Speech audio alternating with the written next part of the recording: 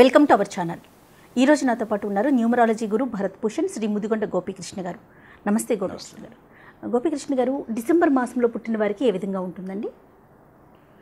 వరుస క్రమంలో చూసుకున్నప్పుడు జనవరి నుంచి డిసెంబర్ దాకా వచ్చాం. డిసెంబర్ నెల ఆఖరి మాసం అవుతుంది మన ఇంగ్లీష్ క్యాలెండర్ ప్రకారం.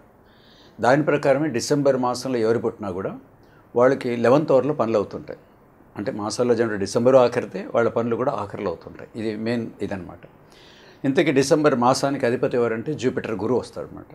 ఈ డిసెంబర్లో పుట్టిన వాళ్ళు చాలామంది కూడా ఒక విధంగా లక్కీ ఫెలోస్ అని చెప్పచ్చు. రెండు విధాలుగా, ఒకటి హెల్త్ పాయింట్ ఆఫ్ వ్యూ, రెండు వెల్త్ పాయింట్ ఆఫ్ వ్యూ. వీళ్ళకి వెల్త్ పాయింట్ ఆఫ్ వ్యూ ఎలాగుంటే కష్టపడి సంపాదించడం, బ్యాంకులో డబ్బులు దాచుకోవటం, ఫ్యూచర్ కోసం పెట్టుకోవటం, ఇవి ఏమీ చేయక్కర్లేదు. ఎప్పుడు వచ్చిన డబ్బునప్పుడు హ్యాపీగా వాళ్ళు ఖర్చు పెట్టుకుంటూ పోవచ్చు. 11th అవర్ అంటుంటాం మనం, అంటే ఆఖరి నిమిషంలో రేపు అబ్బాయికి ఫీజు కట్టాలి అంటే ఈ సాయంత్రం డబ్బులు వస్తాయి. అమ్మాయి పెళ్ళి అనుకుంటున్నారు, ఇంకో నెల రోజులు ఉండగా అప్పటి నుంచి 10 లక్షలు వచ్చేస్తాయి.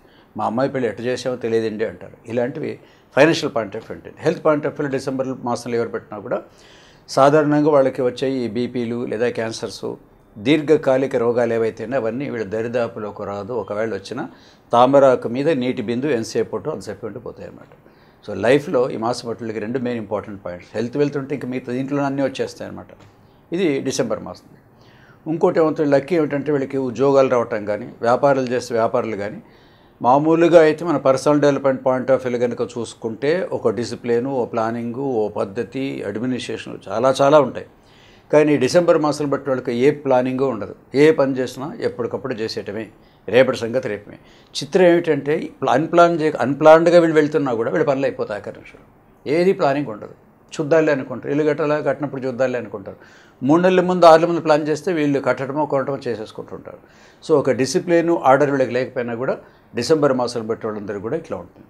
ఇంకోటి, ఈ మాసంలో పుట్టిన వాళ్ళు ఎలాంటి వాళ్ళు అయి ఉండొచ్చు అంటే, చదువు విషయంలో కనుక తీసుకుంటే అమ్మాయిని అబ్బాయిని డిసెంబర్లో చాలా మటుకు మినిమం గ్రాడ్యుయేషన్ నుంచి పై చదువులు చదువుకుంటారు.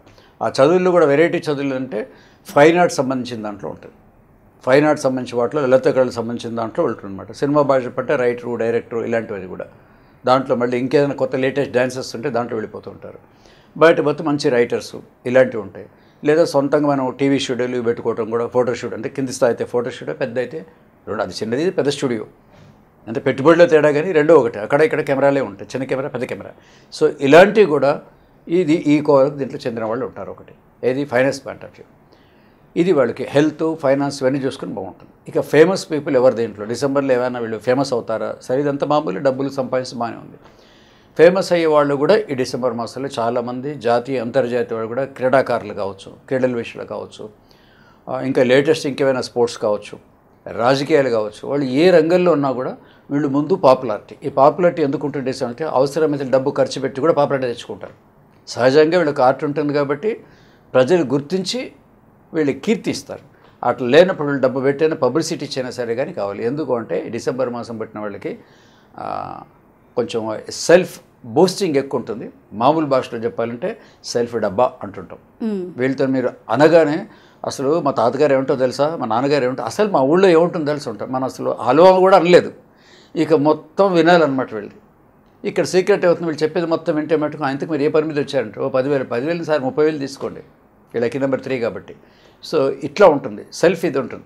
వీళ్ళు మనం ఏం పొగడక్కర్లేదు. డిసెంబర్ మాసాలు బట్టి వాళ్ళతో మన పనులు చేయించుకోవాలనుకుంటే వాళ్ళు చెప్పి ఆ సెల్ఫ్ అదంతా కూర్చొని వింటుండాలి. వీళ్ళు అవునండి, ఓ గ్రేట్ అండి, మీరు కాబట్టి చేశారండి అని మనం కొంచెం అప్పుడప్పుడు మనం ఫీల్ వేస్తూ ఉండాలన్నమాట.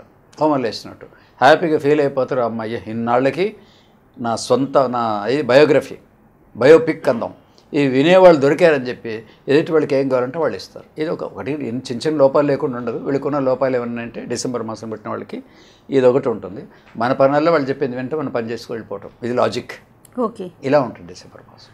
ఓకే, ఇంకా మరి వైవాహిక బంధం ఏ విధంగా ఉంటుందండి వీళ్ళకి? డిసెంబర్ మాసం పుట్టిన వాళ్ళు ఆడైన మగానే వీళ్ళకి క్రియేటివిటీ అని ఒకటి ఉంటుంది. ఆ క్రియేటివిటీ అంటే ఏమిటి అంటే చాలా చిత్రంగా ఉంటుంది వీళ్ళకి.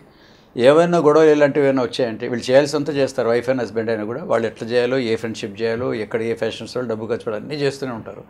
రెండవ పార్ట్నర్కి ఇది నచ్చకపోతే మిగతా వాళ్ళు ఏంటంటే ఘర్షణలు, గొడవలు, ఫైటింగ్ లేకుండా అలాగా సరేలే ఇప్పుడు ఇదేంటి జనవరి కదా, నెక్స్ట్ ఇయర్ నుంచి జనవరి రోజు నెక్స్ట్ ఇయర్ అంటే ఇప్పటికేంటి మరి లాజిక్ 1 year పోస్ట్పోన్ చేశారు.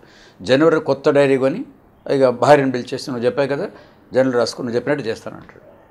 ఇక్కడ మనకి నీట్గా అర్థమైంది ఏంటంటే నువ్వు చెప్పేది నెక్స్ట్ ఇయర్ చేస్తున్నాను, ఇయర్ అంతా ఇలా కంటిన్యూ చేస్తున్నాడు అనమాట. ఇట్లా వీళ్ళు మాటల చాతుర్యంతో తిప్పేసి మొత్తం మీద వీళ్ళ పనులు చేసుకుంటారు. వీళ్ళు మటుకు ఇక్కడ మార్పు అన్నది ఉండదు, ఘర్షణ ఉండదు. వీళ్ళు కావాల్సిన చేసుకుంటారు, వాళ్ళకి ఇంకేదో తిప్పి కథలు స్టోరీలు చెప్పేసి వీళ్ళ దారులు తెచ్చుకుంటారు. So no fightings. వీళ్ళు మారటము ఉండదు, అట్లనే ఫైటింగ్ చేయరు. ఫైటింగ్ వీళ్ళకి ఇష్టం ఉండదు, ఎందుకంటే భగవంతుడు బ్రెయిన్ ఇచ్చాడు డిసెంబర్ వాళ్ళకి. కాబట్టి చాకి చెక్కింగ్ దాన్ని మార్చుకుంటారు. ఎప్పటికప్పుడు పోస్ట్ పోన్ చేయటం, కథలు చెప్పేటో, క్రియేటివ్ చెప్పేటో, అది వైఫ్ కావచ్చు, హస్బెండ్ కావచ్చు. ఇప్పుడు మరి మార్చుకోవాల్సిన అంశాలు ఉన్నాయా అంటే ఏం చెప్తారు?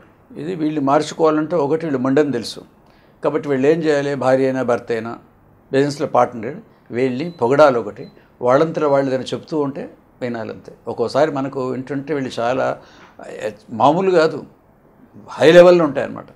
అతిశయోక్తులు కూడా కొంచెం అర్థం ఉంటుంది. అతిశయోక్తులు దాటి కూడా చెప్తూ ఉంటారు. మనం చాలా బ్యాలెన్స్గా ఉంటూ గ్రేట్ సార్, మీరే సార్ ఇండియా ఏం సార్ వరల్డ్ ప్రెసిడెంట్ అయిపోతారు అని కొంచెం అప్పుడప్పుడు బిస్కెట్స్ వేస్తూ ఉండాలి. వీళ్ళు బిస్కెట్స్ వేస్తే మటుకు వీళ్ళు పెడతారు.